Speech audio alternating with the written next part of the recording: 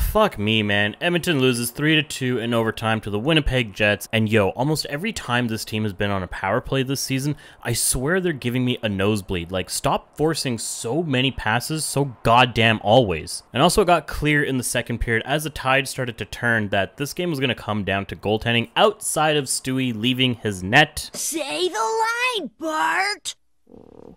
If you're a goaltender, tend the goal!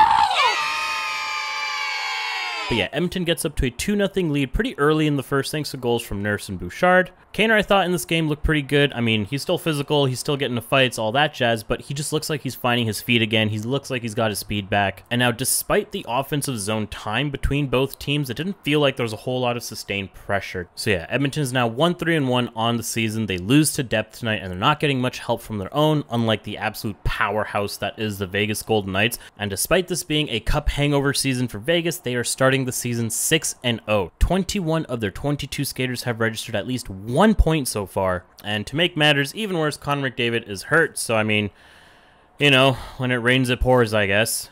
Game 6 is Tuesday night against the Minnesota Wild. I don't know, man. I'm fucking over it. I got Super Mario Bros. Wonder and Spider-Man to play. I'm getting out of here. Goodbye.